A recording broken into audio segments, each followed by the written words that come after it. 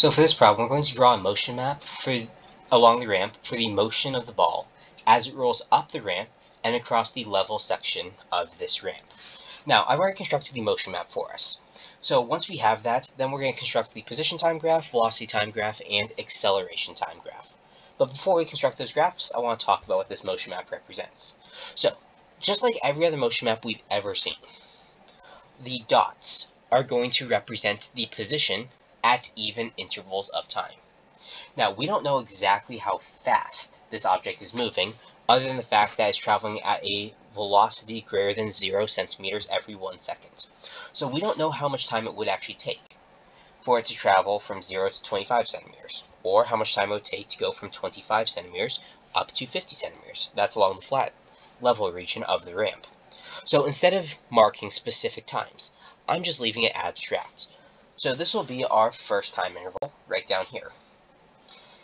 Because I know the velocity is greater than 0, that's why we have this really big velocity vector. I'm saying that's the velocity at our time interval of 0 seconds. That's what this little subscript means next to that v for velocity. As it rolls up the ramp, at one interval of time later, it could be up here. Because it's rolling up a ramp, we're going to assume that it is slowing down. So I'm drawing that velocity vector as shorter. Because it is not the same magnitude of velocity, I'm saying it is now v1. It's a velocity 1 time interval later.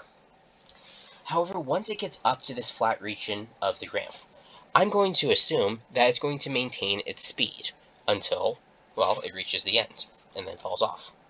So that's why for my v2, it's definitely saying that it's traveling slower than when it was still on the ramp, but once it's past this time, whatever that is, it maintains its same speed.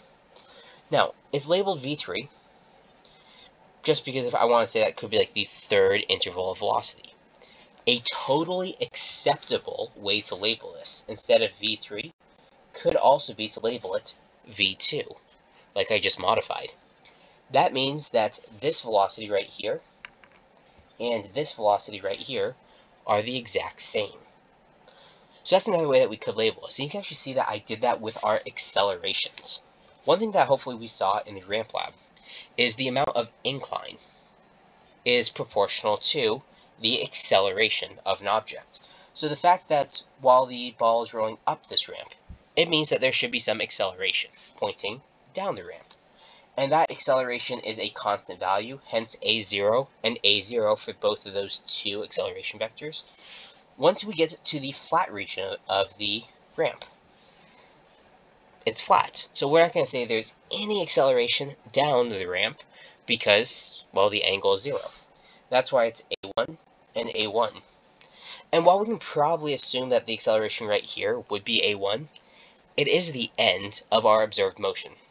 So I'm just going to neglect labeling it. For this right here is kind of what I'm looking for when I say draw a motion map, particularly when we don't have a whole lot of values to go off of. This is a perfectly good qualitative motion map. The default understanding of motion maps is representing each dot with the position at even intervals of time. Then use the length between each of those dots to draw vectors. By default, we'll almost always be representing velocity vectors as our first arrow drawn. However, you can still represent acceleration vectors on a position motion map by drawing a second vector. But when you mix velocity and acceleration vectors on the same motion map, make sure they're fully labeled.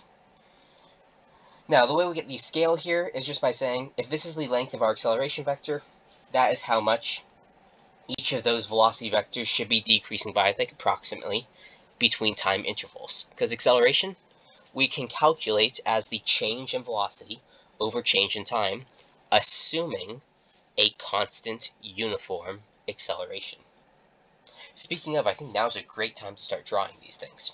So, we're going to start off with our position time graph because that one will be a little bit easier for us to see. So at a time of 0 seconds, it is at a position of 0 meters. So we're going to start here.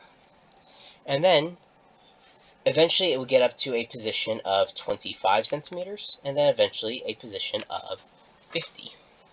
Now, this can be a little bit weird for us to draw because we don't actually have data for this. We kind of have to approximate this. However, I can start by saying, I know it should be starting off really fast with a very large positive velocity. So I'm going to start off kind of steep on my position time graph. And then it slows down over time. So I kind of curve it down. Well, once it hits that 25 centimeters, I'm just going to narrow down my range a little bit. And let's make that a line style. Once we hit that region, that's where we end up getting to the top of the ramp. And that's where it stops accelerating and it maintains its velocity. That means its slope on our position time graph should be constant. So, when I'm seeing that, this first region, from a position of 0 meters up to a position of 25 centimeters, I suppose I should probably change the scale, 0.25 centimeters, 0.50 meters. Basically, I start off with a steep slope, and then it gets less steep as the object is slowing down. And then once we hit that position of 25 centimeters, or 0.25 meters, the velocity remains constant. The way that would look like on the velocity time graph, we start off with a large positive velocity, and then it decreases as time goes on. Eventually, when the object gets to the flat part of the graph, it's still moving, but it's moving at a constant velocity, because there's no reason it would be accelerating anymore. And these two graphs, the position time graph and the velocity time graph, should be related to each other. Because, once again, our velocity is defined as the slope of a position versus time graph. So if we were showing a region of changing velocity, that should correspond with a region of changing slope on the position time graph. Our starting velocity, the velocity at 0 seconds, is large. That means the starting slope on the position time graph should be steep. And then, as time goes on and the velocity gets lower, the slope on the position time graph should be less steep. And then finally, when we have a region of constant velocity, that should be a region of constant slope. Once we have that, we can set up the acceleration versus time graph. Acceleration is defined as the slope of a velocity time graph. So we can use that to kind of help us construct our acceleration time graph. This first region of the graph, where the object is slowing down, but moving in the positive direction, the slope right here on the velocity time graph is constant and negative. That means we start off with a constant but negative acceleration. The second region of the graph, for the velocity time graph, has a slope of 0. That means our acceleration is 0.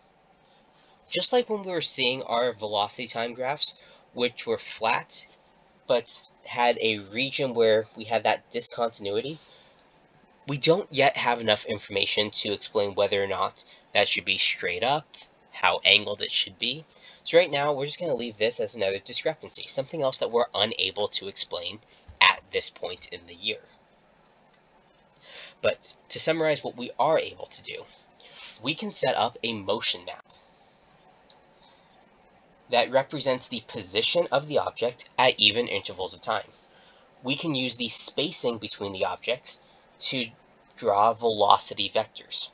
We can use the change in length of those velocity vectors to construct acceleration vectors. We can justify those choices based on the incline of the surface that we are on. And we should also be able to go from a position time graph to a velocity time graph by looking at the slopes of the position time graphs. We should be able to go from a velocity time graph to an acceleration time graph by looking at the slopes of those velocity time graphs. And then finally, we should be able to relate all 3 graphs and the one motion map to one another to ensure that they are all representing the exact same motion.